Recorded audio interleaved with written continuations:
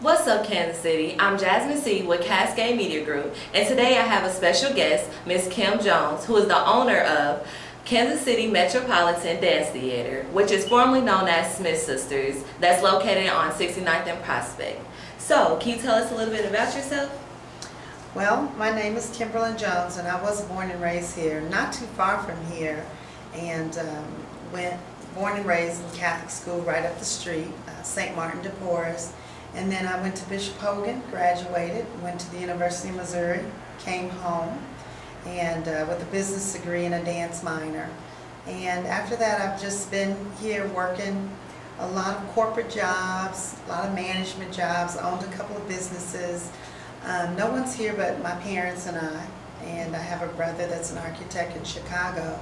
But when I got back from college, I just started a family, started the dance studio, worked in the corporate world, and just given a lot back to the community, and that's really basically it. That's cool. So, when did you become interested in dance? Well, like I said, I'm a native of Kansas City, and my parents were school teachers in the Kansas City School District for over 38 years, and a lot of school teachers lived over in the Sheridan Estates area that's not too far from here. And I lived next door to one of the original Smith Sisters as a kid, and everyone on the block went to the dance studio, and I took piano lessons, classical piano lessons. So I was the outcast on the block, and the Kay Woods was one of the Smith sisters I lived next door to. She told my mother that she was taking me to dance class because I was out in the yard turning flips and dancing and making up drill team steps and things with all the other kids. And she told my mom, "You need to put her in dance class." So I had an agreement with my mother, if I continued my piano lessons, she'd let me take dance class. And I started Smith Sisters at about 7 years old. So I'm guessing you like dance more than piano classes, or did you keep taking classes? I had to keep taking piano classes. She wouldn't let me any other way. I had to keep taking piano lessons and dance as well. That's cool. So what inspired you to actually take over the studio? Well,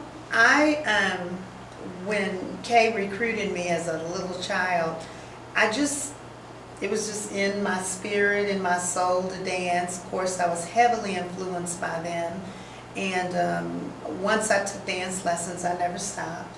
They got me involved in a lot of community events. They sent me to other dance studios to train, which is Miller Marley. I went to Betty Tillotson, and I think she's still here, like she's 100 years old. That's cool. The Kansas City Ballet. But I still went back. My home was still Smith Sisters.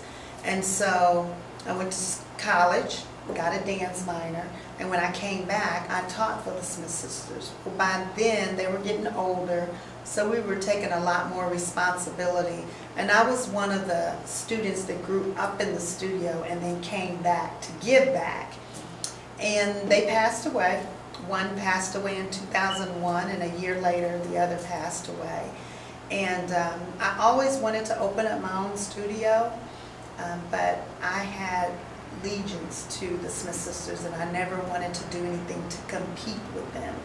But when they passed away, it was an idea to keep their legacy going by keeping running their school. Well, the family started to run it, and I'm not per se the family. And you know, it ran for a few years, but after a few years after they passed away, it closed. And one day I was driving down 71 Highway, and I saw some cars in the back of the parking lot, and kids were knocking on the door. You know, Smith Sisters was an icon in the community and one of the only few black dance studios in the community. And I knew it was closed, and I saw these people knocking on the door trying to see what was going on, and I go, oh my God, you know, it just broke my heart to see that people, you don't have to advertise. It was closed, and people were still going to the studio trying to dance, trying to get in. And I said that moment compelled me to say, I got to do something, and I have to do it there. And so during that time, I was having that emotional, you know, moment the owner of the building, Kay's husband is still living, called me and asked me if I'd like to have the studio and open it back up.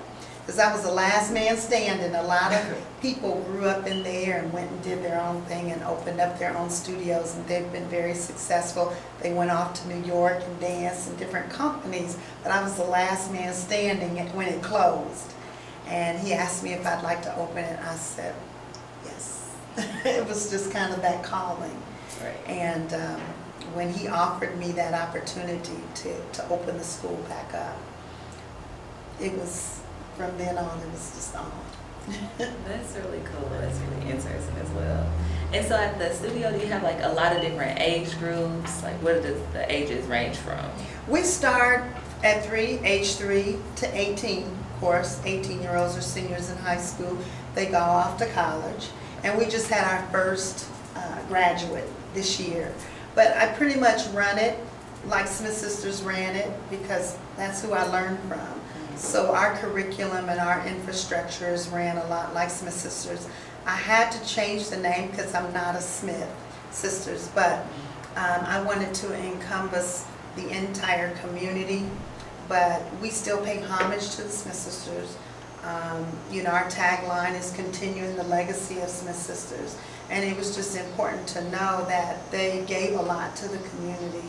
I was a product of it, and I wanted to continue that, you know, what they gave, because they were icons in the community.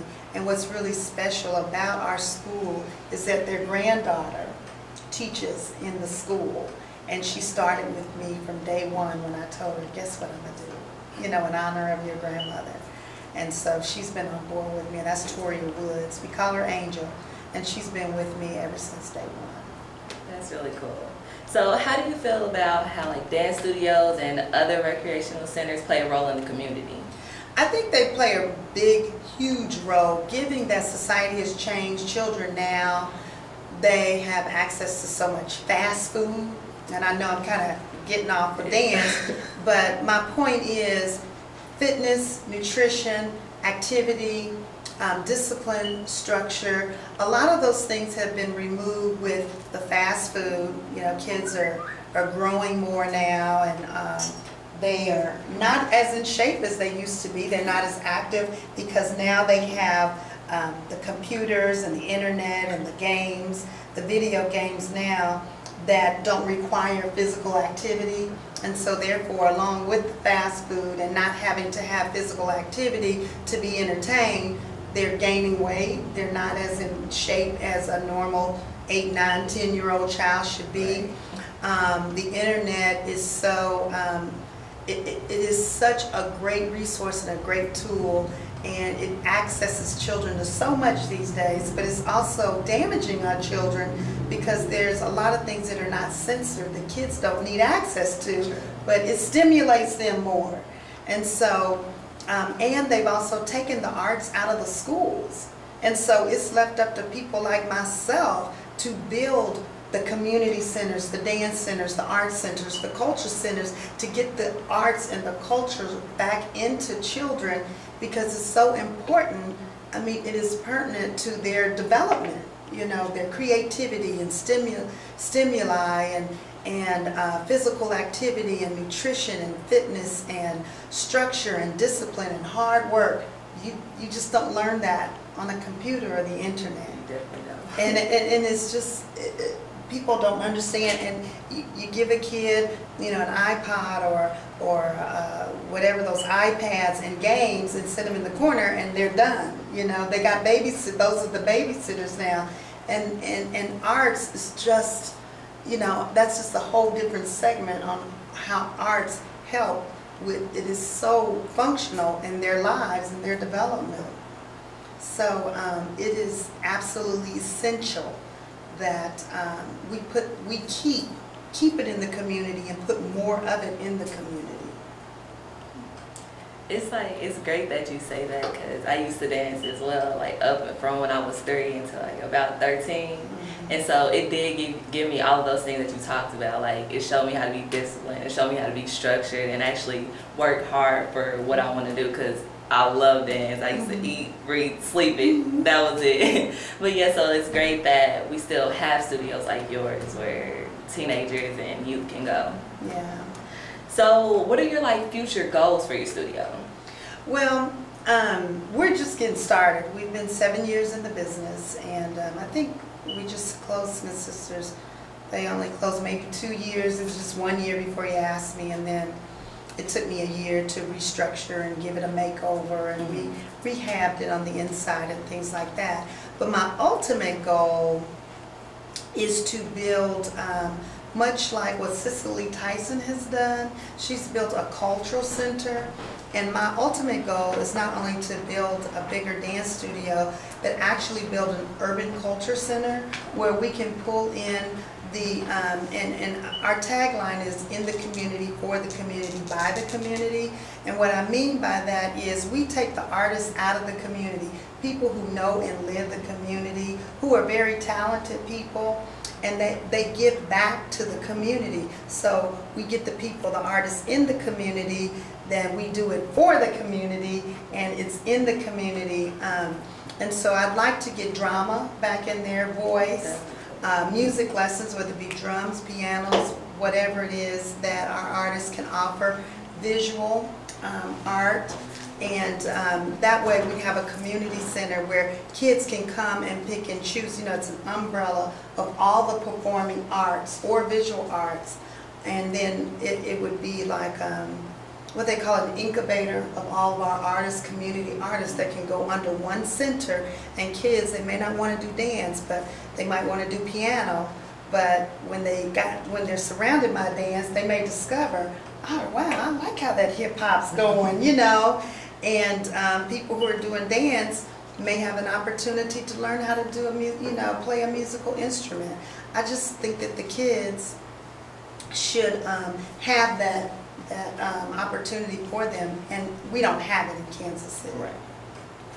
So how can we actually get in contact with you for like enrollment and things like that? Well, we start enrollment August the 24th, 6833 Prospect. We're still in the same location as Smith Sisters. The spirit is still there.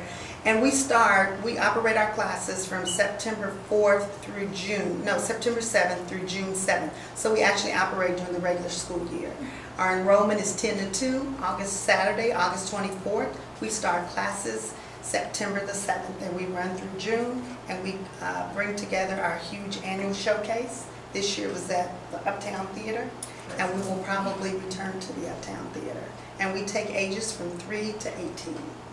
Okay. We do have a website, www.kcmetrodance.org. We also have a Facebook page, Kansas City Metropolitan Dance Theater, and you can contact me at 816-695-7737, 7 days a week.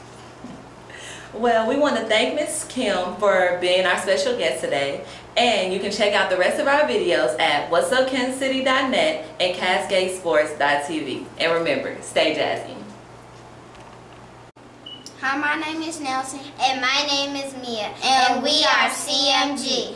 If you would like to promote your business, goods, or services, check us out at whatsupkansascity.net or cascadesports.tv. And remember, it pays to advertise.